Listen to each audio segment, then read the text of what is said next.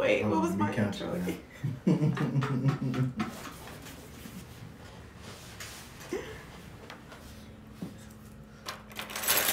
know and I'll count you down. Ready? 5, 4, 3, 2.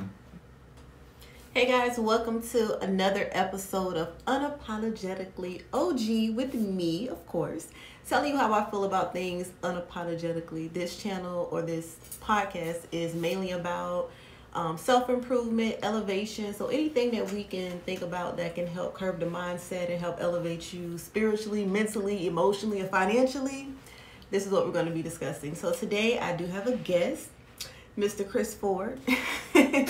And you see the topic for today, which is the 7 African powers. So me and Chris, we've been knowing each other for a few years. We did business together. And, you know, lately, since we both kind of been on a spiritual journey, we really, you know, vibe. And we could talk forever when it comes to all matters of, you know, spirituality and higher thinking. So we just wanted to come here today and really just have an open discussion when it comes to the 7 African powers or African spirituality or, you know, a change in lifestyle or way of living when it comes to a different culture. So, yeah, we just want to go ahead and vibe when it comes to that. Now, we do have a book that both of us have that, you know, if you guys want to reference it, put your book over here too. I would definitely recommend getting one if you know about the Orishas or want to know more about how you can connect with the Orishas. It has some great information in it. Right, and we grabbed it off of Amazon so anybody can get it. This is just something that we both can kind of reference together. So yeah, let's go ahead and get started. Awesome. So just to let everyone know, when you're talking about African spirituality, a lot of times if you do have an agenda to go on and if spirit is amongst you, sometimes spirit may guide you to go a different way. So we're going to start off talking about the 7 African powers, but keep in mind that, you know, of course, spirit, we're guided by spirit, and whatever comes up, we may go a different route than talking about this. So so let's get into it. So what are these 7 African powers of the Orishas? So if you know who the Orishas are, and you may be, you know, initiated in as a child of one of the Orishas, you know, we're going to talk about that. We're going to talk about how you communicate with them, how you can get in tune with them, how you can, as the words say, conjure them up,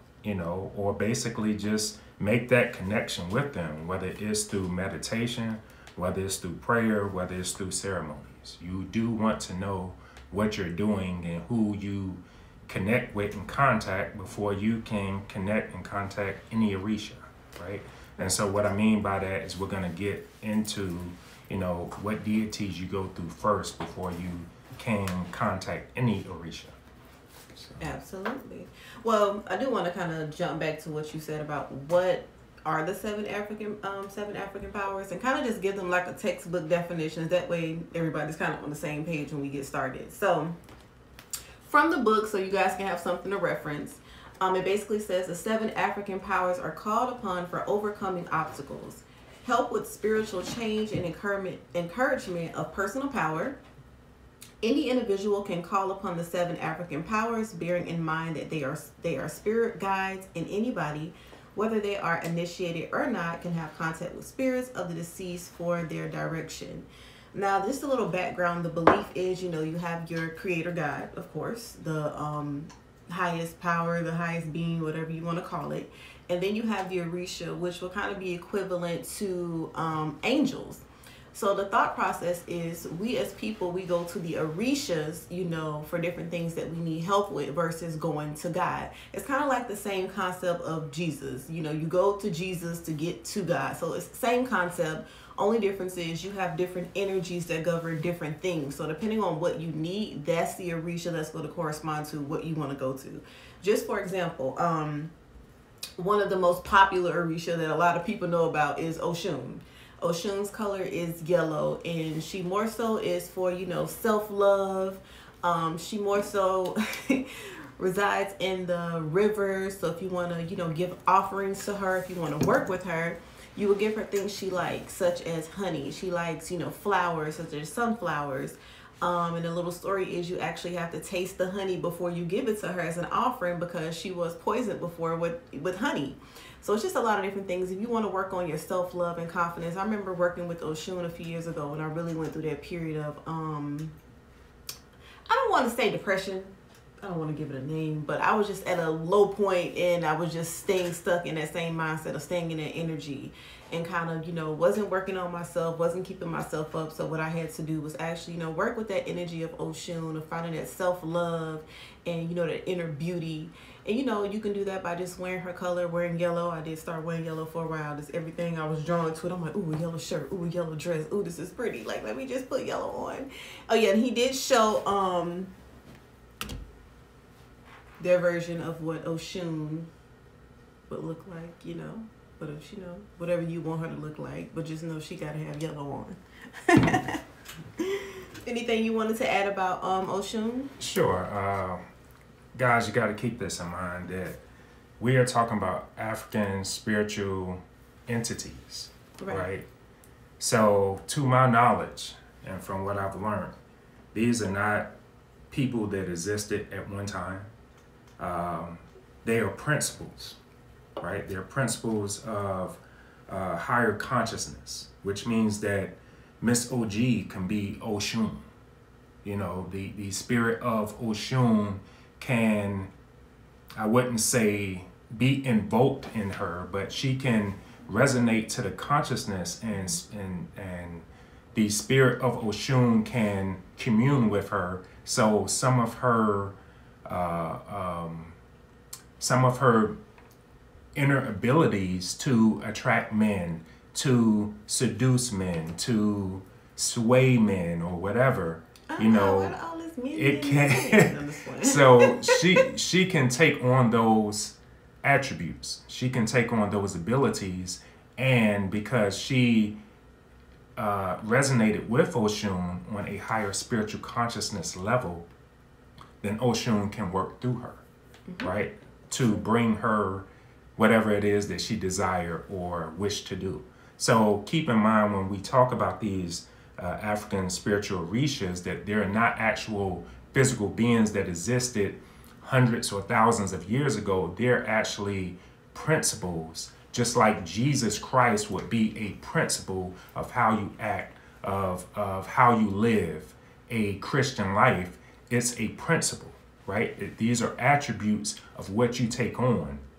And because you connect with the spiritual entity can work through you to bring about a certain thing. We call that magic, right?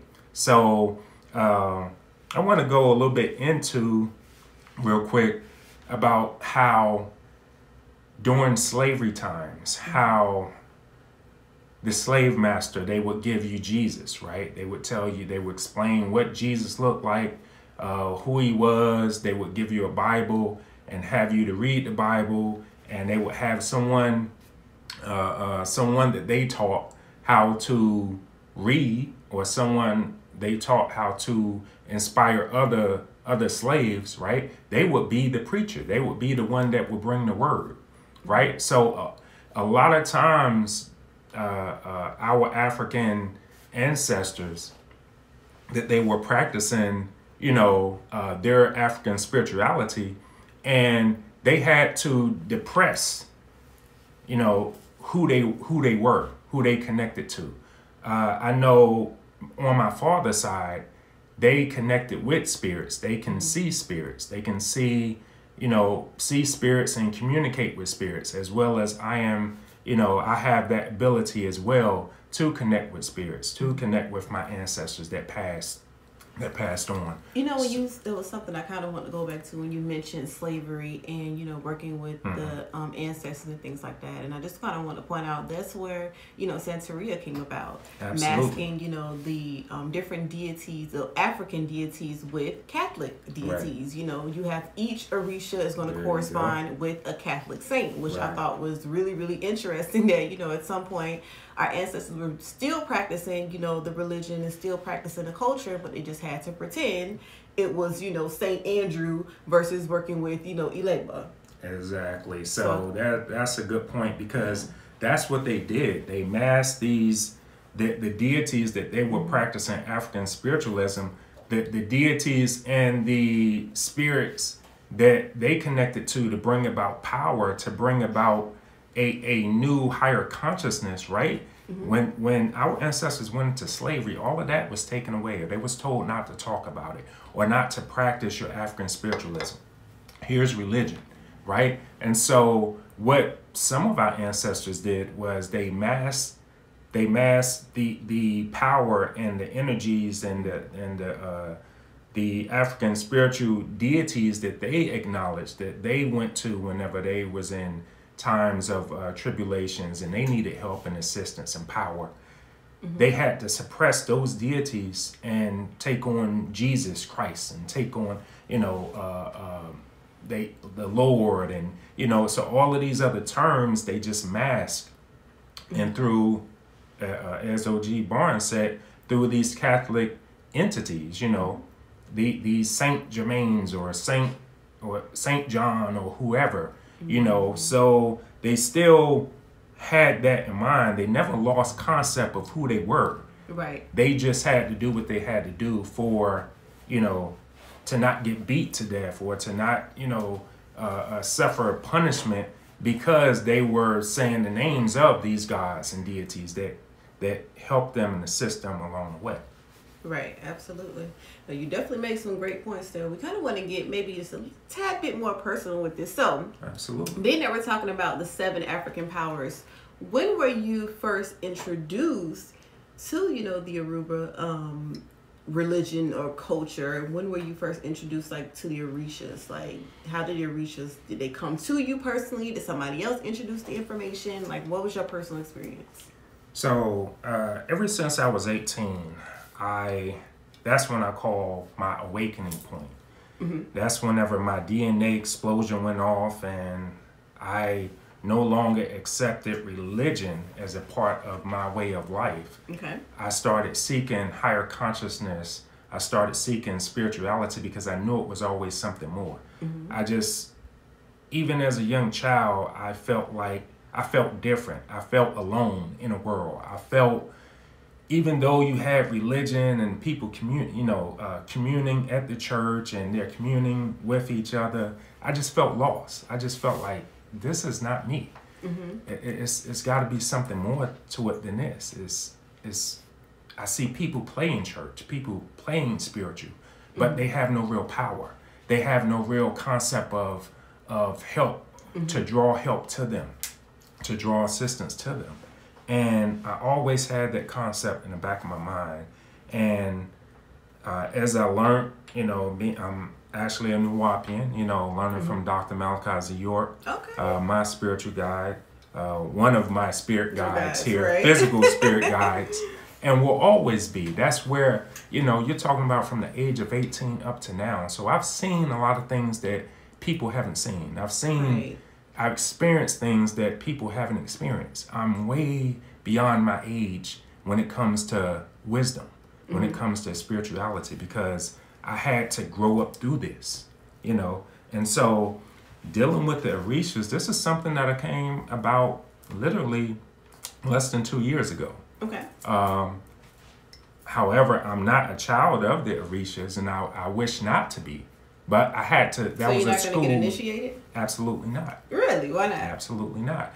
I feel like when you have to be initiated into something that already is, something that you're already in contact with, something that you're already, as I said, that these African Orishas, they're nothing but attributes and principalities of higher consciousness. Right. Because I have the ability to communicate with spirits and deities and so on and so forth, I connect with them that way. And being that I connect with them that way, being a clairaudient and in touches of clairvoyance at times, I feel that we actually have the power that they have. Okay. which means that spiritually you connect with them, right? As a physical human being, but realize that we are spirits having a physical human experience. So I am in this body, but I am not this body. Right. Right? This is the body that I incarnated into at this time to bring about certain information, certain teachings, to allow the information to flow through me as a vessel, as a vehicle that I'm using this body to produce a physical power, a physical manifestation, because that's what we are. We are aspects of the spirits of the Most High, having a physical experience to bring about power in this earth and to teach others. So I don't feel that initiation to me is needed, because I'm doing the things that people that are getting initiated, and then too, I see people that are initiated and I communicate with them, and they're basically turning this African spirituality into a religion, and it's about money. So I feel like I'm staying away from that, because I know better, right? I know better. If I want to get in tune and connect myself to Oshun or Ogun, then I know the direct path and the way to do that. Right. And people have to find their own way, their own path, but and I'm not stepping on anybody's toes that decides to get initiated. Right. If that's what route you choose to go, that's what route you choose to go. I've always been taught from an early age, being a Nuwapian, learning the different schools of religion, learning the different schools of spirituality, that you don't step on anybody's toes, because that's the path that they choose to go, and you never know where they're going to end up at. Right? Because that's just the path that they're learning. That's where they are now. So you learn to respect where people are on their journey. I see. No, I was just talking about that earlier. We were in the clubhouse room, and it was like spirituality versus religion, and the girl was like, my family, I'm like, you gotta chill. Like, let the people live their life. You live yours. Do what works for you. But don't push your views and project your anger and your trauma onto people.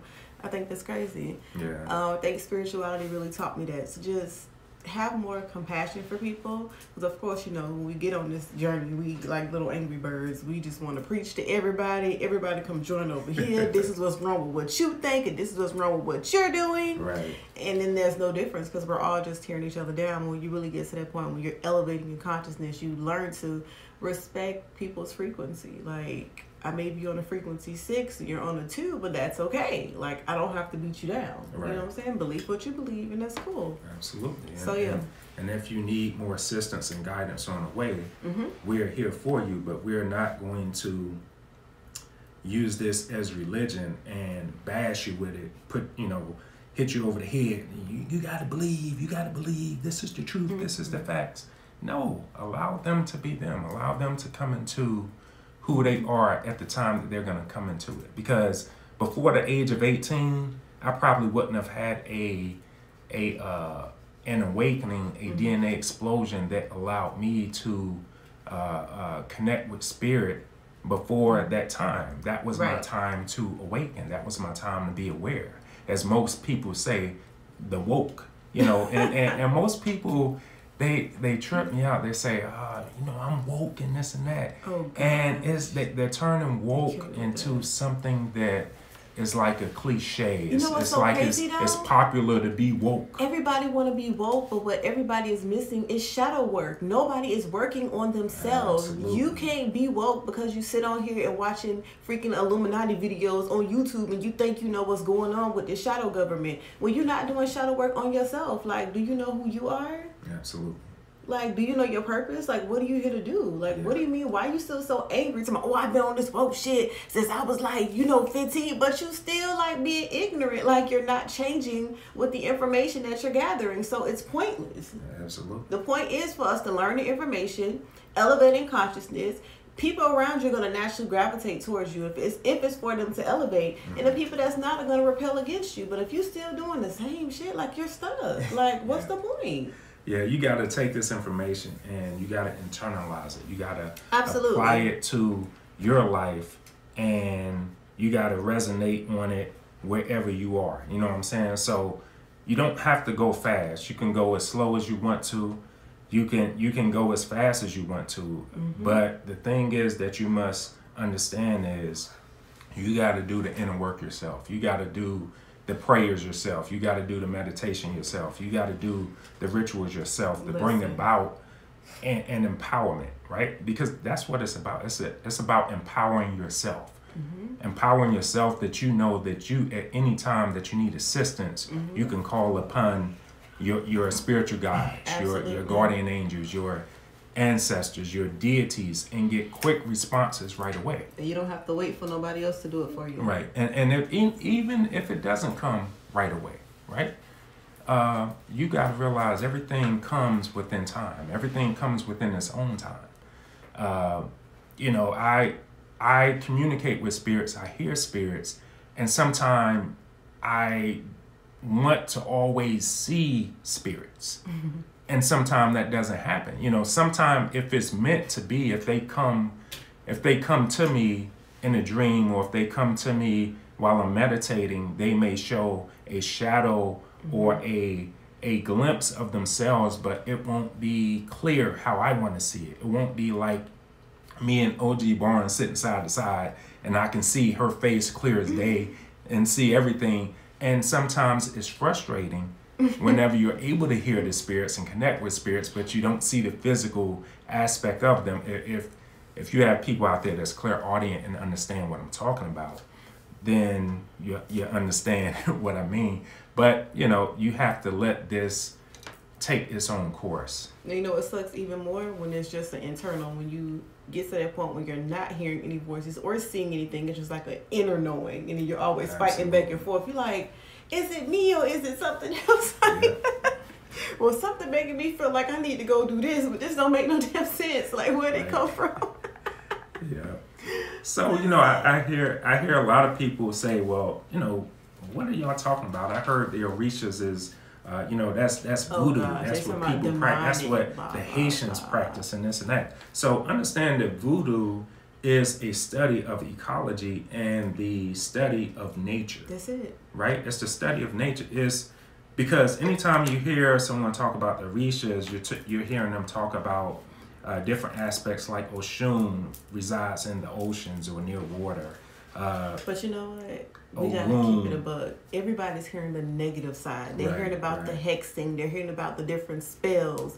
They're hearing about the bad stuff that comes with it. And people have to understand that everything is neutral and it's filled by intention. So I feel like voodoo is neutral. Santeria is neutral. Ifa is neutral. But if I get into it with bad intentions, that's what makes it bad. The people in your intention is not the actual thing. Right. You know what I'm saying? I can practice voodoo and I can decide to hex people all day, but for me, that's something that I just do not dabble in. I don't, I follow that one major rule: do not transgress on other people's free will. I let them do what they do.